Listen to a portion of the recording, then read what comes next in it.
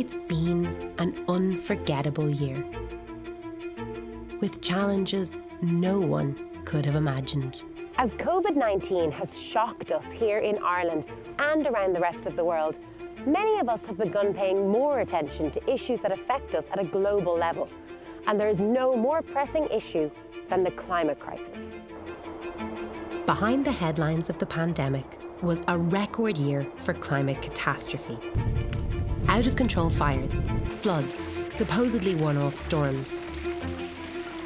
In the future, the climate emergency is forecast to be far more damaging than COVID-19.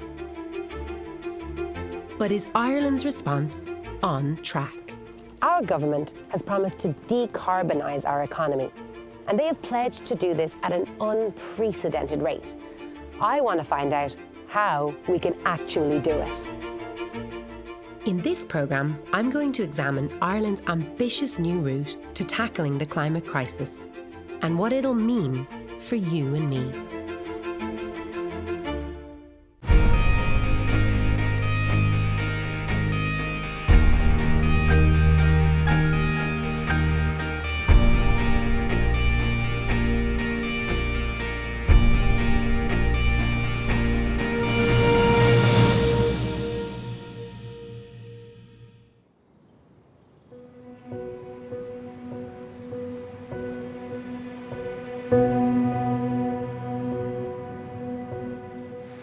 Government documents rarely elicit much more than the rolling of eyes. They're not exactly something that most of us read. But in the last year, COVID-19 has thrown the entire world off kilter. Here in Ireland, it has shaken the foundations of our political landscape. And this is the result. In the days before the programme for government was agreed, Ireland was in turmoil. Unemployment had spiked to over 20%. 40% of us were working from home. Cars stayed parked, flights grounded. Entire industries paused. All of us have been touched by the virus. The calamity couldn't help but find its way here. COVID-19 is literally the starting point for the programme for government. Right here on page 1 it says, "In the space of a few short months, our world has turned upside down. Lives have been lost and hearts broken, and our lives and livelihoods have been changed utterly." As we all rallied to stop COVID-19, we began accepting the advice of our scientists like never before. Taking this document at face value, it appears the scientific evidence pointing to the catastrophic effects of global climate change is now also being accepted. Our objective is to contribute positively towards a wider global response to how we shape the post-COVID recovery, and also to how we lead as an exemplar in decarbonising our economy. Is this just political jargon? Or can Ireland actually be a global leader and an exemplar in decarbonising our economy? In this programme, I want to find out. To start, I'm meeting with political economist Dr. Aidan Regan to understand the carbon emissions targets that Ireland has signed up to. The government have said that they want to reduce carbon emissions by 7% every year from 2021 onwards. They want to halve carbon emissions by 2030. And they want to reach net zero carbon emissions by 2050. The challenge is, how are they going to do it, and what type of structural changes will need to be made in Irish society in order to reach those targets, because they will be a legal mandate. Do you think that they can do what they want to do by 2030, and how? So the government cannot afford not to do this. If they don't, there's going to be, quite frankly, climate catastrophe. So the question is, what kind of fiscal policies, what kind of economic policies can government implement that on the one hand generates economic growth while simultaneously reaching the climate target? And I think that that requires using the tools of public investment to invest in public infrastructure, to invest in public transport, to invest in new forms of energy, to be the state to be the leader in terms of generating renewable energy, investing in wind, hoping the private sector follows. It effectively means banning the cars from our cities and then to generate some sort of capacity to get around through light rail networks or encouraging people to use their own form of transport, cycling. They're just small measures. So that's the type of shift that needs to take place. But it can only take place if there's a change in mindset by government and by the people. And I think in order to generate awareness of that mindset shift, that requires leadership. It's hard to fathom the scale of the task at hand. Not only do we need to decarbonise our way of life, it has to be done quickly. The question is, how can we do it? Many researchers point to 1930s America for an example of how deep and structural changes can transform an entire country, and crucially, how government can be the catalyst for this transformation. America was sunk deep in the Great Depression. Manufacturing had fallen by 1/3. A quarter of the population were unemployed. Banks went bust. Farmers foreclosed. Breadlines stretched down the street. When Franklin D. Roosevelt became president in 1933, the economy was at rock bottom. So he came up with a bold plan, a program of credit and investment in America's infrastructure. We have built a granite foundation in a period of confusion. That foundation of the federal credit stands there broad and sure. It is the base of the whole recovery plan. Roosevelt named his program the New Deal. In just 2 years, government bankrolled nearly 35,000 infrastructure projects. Bridges, dams, hospitals, national parks, an entire road network. By pouring money into infrastructure, America transformed into the world power that we know today. The New Deal has also become a model for how a green transformation can take place in the European Union. Member states, including Ireland, are being encouraged to heavily invest in renewable infrastructure. It's called the Green Deal. To learn more about it, I've come to Skibbereen in West Cork to meet with Dr. Paul Dean. What does this idea of a Green Deal even mean? So the name Green Deal is actually a name given to climate legislation coming from Europe that actually looks at how we use energy within the wider economy. And the vision is really about resetting our current economy. Our current economy in Ireland and in Europe, we consume too much, we waste too much, and we pollute too much. And the Green Deal is a conceptual legislation that looks at getting to the core of those issues and trying to address those problems. The EU's Green Deal is pushing us to reset our economy in order to lower our carbon emissions. This will involve large-scale electrification of transport and a change to how we heat our homes and power our industries. The work that lies ahead is colossal.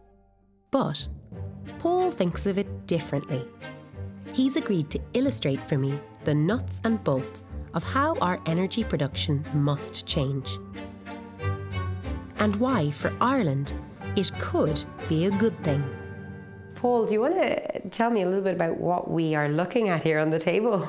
Yeah, this table represents the types and the volumes of energy that we use each year in Ireland. We spend about 12 million euros each day on importing energy, and these are the various types that we have. So over on your side, we have oil. About half of our energy today comes from oil. And oil, of course, is used primarily to power our vehicles, keep planes in the sky, keep trucks on the road, but also to keep our homes warm. If we come a bit closer then we've got natural gas. Natural gas is an important fuel for our electricity system when the renewables aren't there, but natural gas is also used for industry and also for heating. Then we move on to coal and peat. We used to use a lot of coal for electricity generation, but we still use a lot of coal and peat now for heating our homes. And then we come to my side with the renewables. We've got clean renewables like wind, a little bit of solar in there as well. And bioenergy, here we have a piece of wood, but bioenergy essentially represents energy that we grow. And bioenergy and renewables together represent about 10% of all our energy use.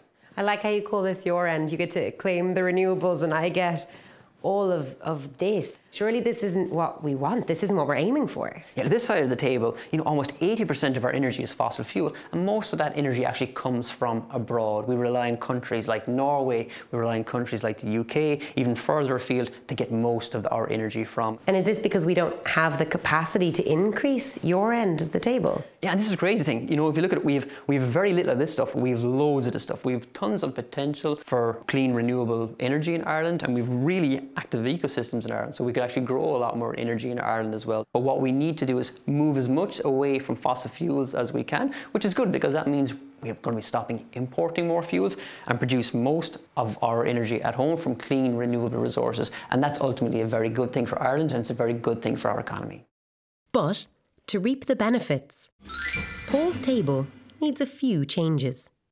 Some oil will be required for planes and industry, but we need electric alternatives for cars and heat because oil needs to drop by 80%. The same is true for natural gas. It should fall by 50%. By switching to electric heat to warm our homes, coal and peat need to go all together. So Paul, I've removed a lot of my fossil fuels.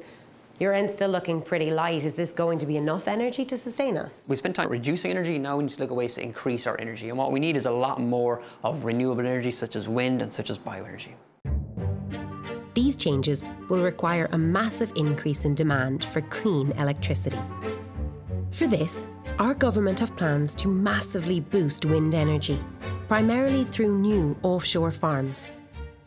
And bioenergy may also need to play an increased role. So the 12 million we spend every day on this could move towards this? Exactly, that's a win-win for Ireland. Instead of sending money out of the country to bring energy in, I want to keep that money in Ireland and keep the energy in Ireland. So Paul, it looks good. Will this be enough to sustain us? This would be a remarkable change, and we need to do all these things, but it probably won't be enough.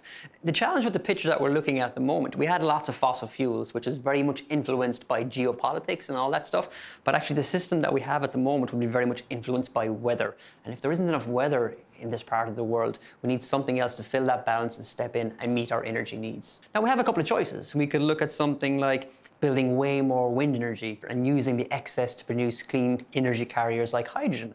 That's something that's really exciting at the moment. There's uncertainty there around maybe the costs, around the logistics and the whole cost of that infrastructure. That's one choice. And we could also look at things like traditional fossil fuels, something like natural gas, and linking it with technology that breaks the molecule of gas apart and puts the piece that damaged the atmosphere back in the ground and keeps the useful piece for energy. That's called carbon capture and storage. Again, there's uncertainty there on the technology and around the cost. And then we could look at something like nuclear. There's a lot of exciting research being done globally at the moment around small modular nuclear reactors.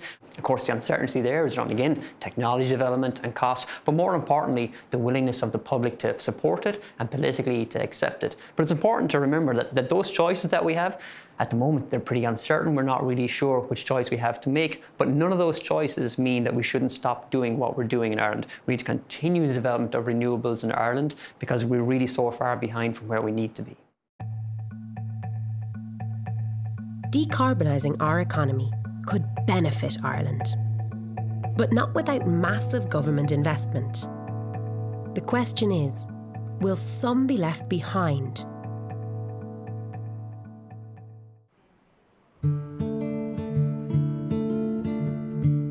Our government has made a commitment to decarbonising our economy. But what will it mean for you and me? Could it make our lives harder?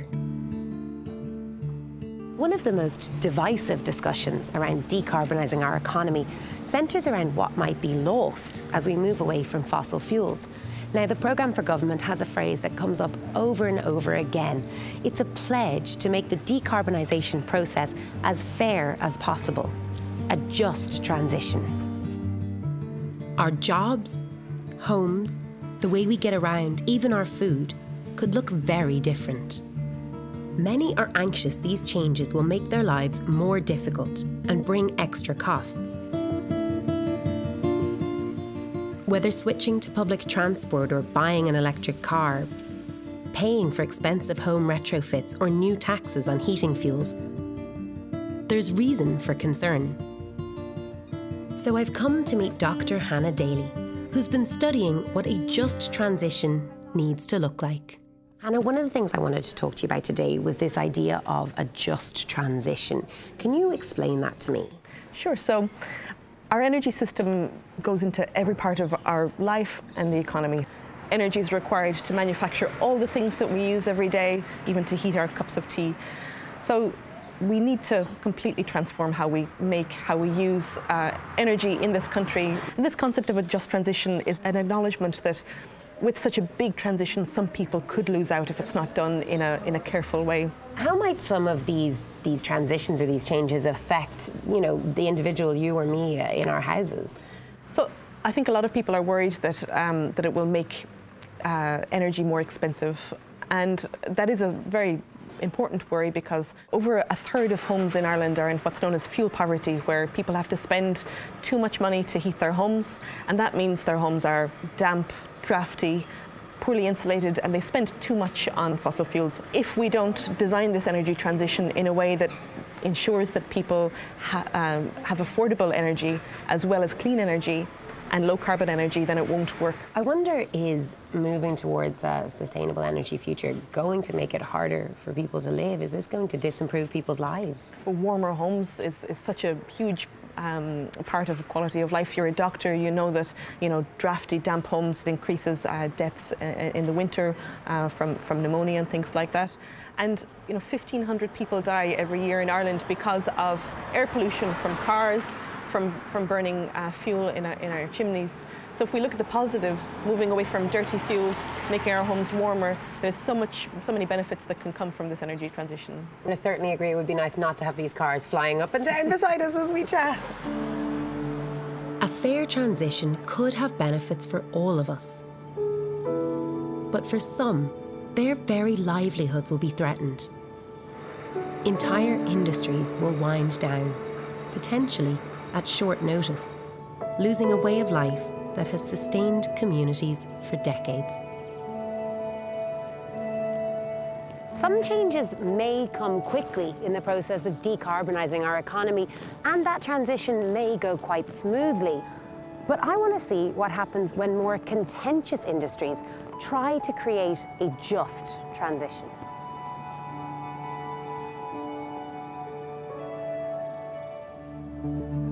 Peat production is Ireland's largest fossil fuel industry. It's used for power generation and to heat our homes. It's also devastating for the environment. Draining and harvesting peat is destructive for biodiversity, while burning it is harder on the climate even than coal. For years, EcoEye has reported the debate surrounding the end of the peat harvest. In 2017, Duncan visited Bord na Móna to question Joe Lane about their timelines. We're looking to move down a path to eliminate ourselves from burning peat in power generation by 2030. That's a really strong commitment. And by the way, can I interrupt you there? You would have the option to close down the plant or mothball it. Have you considered that? Now, immediately? No, we haven't considered that. Why not? Because we have a commitment to our responsibility to our workforce and our communities, and our focus is to transition rather than come to an abrupt stop. There's been drastic change since Duncan's visit. 2019 marked the end of a €100 million publicly funded subsidy given to the peat industry every year. So I've come back to talk to Joe Lane to understand Bord na Móna's new vision for the future. We were here in 2017 with EcoEye. What has changed in Bord na Móna since then? In 2018, we sat down and we reflected on where we were. And out of that, we developed what we've called our brown to green strategy. And really, that's about narrowing our focus a little. We see our future in renewable power generation. We see our future in the circular economy through our waste business. And as we move into restoration, moving from a peat production landscape that was releasing carbon into a landscape that's going to create significant biodiversity and carbon sequestration. And when are you hoping to stop harvesting peat from the bogs? We suspended our peat harvesting operations in June, and that was because of the uncertainty around peat regulation and planning. Once we're clear, we'll then determine the precise exit. But our intention is to aggressively drive down peat harvesting and bring that to an end well in advance of what we had originally communicated as 2030. Joe, what's changed then to accelerate the reduction in peat harvesting that Bord na Móna want to do? The awareness of the climate crisis is probably the most significant driver. We're a servant of the state, and there's a national agenda now to get towards carbon neutrality by 2050, and Bord na Móna is challenged to play a leading part in that journey. We can't tell the future, but obviously climate change is coming, and clearly you're reacting. What does this mean for other peat production factories going forward? So there's been a lot of controversy and a lot of unease between employees and communities because of the changes. We've had some employees leave on voluntary redundancy, but those employees that remain will now move into the restoration activity, and we see that as being a stable employment base for the next 4 to 5 years and into the future. It's clear from scientists that peat extraction and burning is completely incompatible with our climate change targets. While at the time of my visit, harvesting had only stopped temporarily, this move will be made permanent, and that it will happen well in advance of 2030 is something I'm really glad to see. We need to move away from this dirty fuel. But I do wonder how the transition has been viewed by former peat harvesters now working to rehabilitate the bogs. So I've ventured out into the bog to meet with machine operator Pascal Foley. When you first started working for Bord na Móna, what were you doing? First out I was on peat production. And are you still doing that today? No, it has stopped this year, so it's, production has ceased. And what are you doing now? As you can see what I'm at here, I'm working regenerating the bog here. And the change has been quite fast for you then, I suppose, hasn't it really? Yeah, well, the change has been, well, all Bord na Móna, all staff, all from top to bottom, like things have snowballed, like, you know, when I started with meetings, it was 2030, 2027, 25, 23, kept dropping. Then this year it bombshell, it just stopped. We all knew it wasn't an indefined time, it wasn't going to last forever, but it just came as a big shock. Do you see the point of stopping the peat harvesting and moving to restoration? I can see the point of the restoration of the bog. I probably won't live to see the results of it, but down the road, yeah, it will be beneficial. In 2020 alone, 2 peat-fired power plants closed, leaving over 1,000 employees in transition. But at the same time, a new government fund aimed at rehabilitating the bog has opened to make the transition easier. We need to see this shift not as a loss, but as the beginning of a new green route for our economy.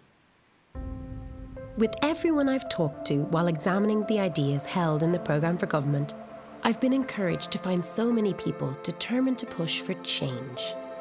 Young people especially are genuinely worried about the future of the planet, and they want to do something. They want policymakers to make a change. They want a better energy system. We have to roll up our sleeves and we have to start doing this. But we need to start now rather than delaying the process. I think the media need to tell a different story about the climate emergency, rather than kind of presenting everything as it's a threat to the farmers, or it's a threat to industry, or it's a threat to this, and presenting everything as a zero-sum game. It's not, right? Everybody can collectively win from this. Our response to the COVID-19 pandemic showed how quickly citizens and government can create change. We need the same urgency in response to the climate crisis. We all want Ireland to be the greenest country it can be, and the programme for government seems to want this too. Whether it's political jargon or not, when it comes to tackling climate change, we do need a common purpose, especially our government. Our future is at stake.